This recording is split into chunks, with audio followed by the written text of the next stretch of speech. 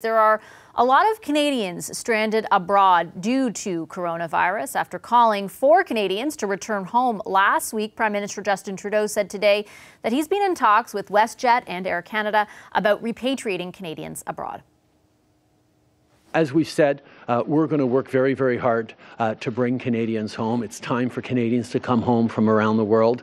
We recognize that that will be a challenge. That's why we sent out a text message to all Canadians overseas with information on how to share their situation and get in touch with consular services.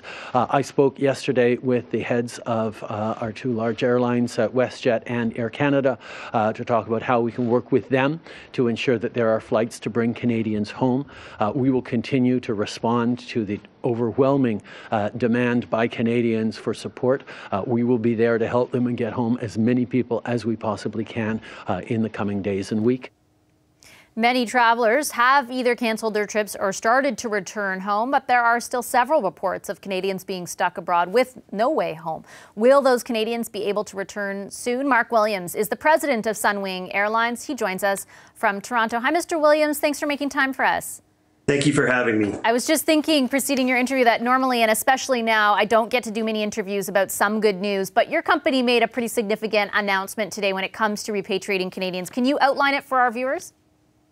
Yeah, so we've been repatriating people since the 16th of March, and we'll continue to do repatriation flights until the 23rd. Recognizing that we have empty seats on the flights, we decided today to reach out after the Prime Minister's announcement that people are stuck to offer free seats to any other passengers who can get on our flights after we've put all of our customers on. So what do you anticipate about, if you can help quantify it for us a bit, how many people do you think you might be able to help? Well, it's hard to say at this point. We had 75,000 people or more in destination. We're about halfway through bringing them back.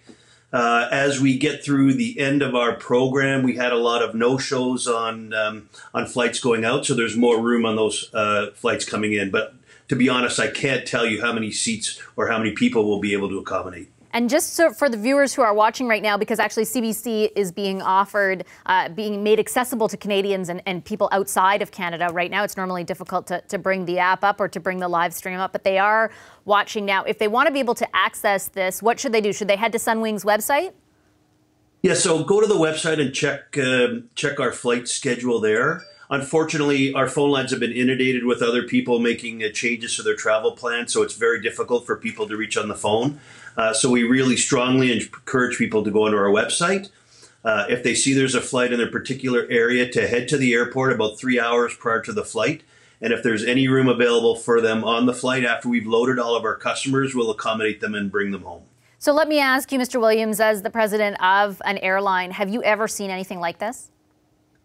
This is by far the biggest challenge this industry has ever faced, and we've gone through a lot of adversity over the years. But in essence, right now, the entire industry is almost grinding to a halt. What happens to Sunwing? We've seen announcements from other airlines about suspending their operations, let's say, until April 30th or until June. What is the plan for Sunwing? So our first focus right now is on getting everyone back. So we're doing these repatriation flights until Monday the 23rd. After that time, we do plan to take a short break from flying, a temporary suspension of service. We're hoping to be up and running at the end of April or into May, but obviously that really depends on how long this virus is around. So we're planning on now suspending operations for a period of time and then getting ready to get back up and running again when the time is right. I know it's difficult to sort of assess the potential impact given that we don't know, that it's so fluid really, and we don't know how bad the health side of things is going to get. But we have seen some estimates from other airlines about the impact to their bottom line. And I'm wondering from your perspective how big it is. Well, I'm not going to get into the numbers here, but clearly this is a global issue, and then it's a Canadian issue. Every airline in Canada is facing these problems. I've seen the government providing support to individuals. I applaud them for doing that. That's their first priority, and it should be. Now that we're looking after people and making sure they're safe and secure, I think one of the next things the government should focus on is providing a support package for the industry to make sure that we're all here and around when this is over to continue doing what we did before. Let me ask you a bit about that, because we had the former Transport Minister, David Collinette, on the other day. He was the minister when 9/11 happened. And of course, your industry ended up taking a huge hit then as well. At the time, he said they decided, I mean, they did offer help for the industry, but not direct aid, let's say, or quote unquote bailout for airlines.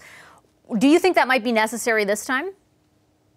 I think it will be. Certainly, the government has taken some steps already to put some liquidity into the banking system to help airlines and other companies. I applaud them for doing that. They've announced programs through BDC and EDC that people are starting to access. My view is, with the aviation industry in general, that we're going to need a support package that goes beyond that. And let me just ask you, circle back before I let you go to the repatriation. You heard the Prime Minister say, and we've sort of been able to talk to people in the government who have told us that there might at some point, and maybe some point soon, be some sort of massive, more centralized effort to get those Canadians home, that various airlines might, on behalf of the government, be deploying their flights. Have you had any conversations to that effect? And are you prepared to involve Sunwing in that process? We haven't yet, and we've been focusing on getting our customers back. Once we get through that on Monday, we're certainly open and available to assist in any way we can to bring other Canadians back home to Canada. Okay, I'm going to leave it there. Mr. Williams, I really appreciate your time this evening. Mark Williams, he's the president of Sunwing Airlines. Hi, I'm Vashi Capellos, host of Power in Politics. See more of our show by subscribing to the CBC News channel or click the link for another video.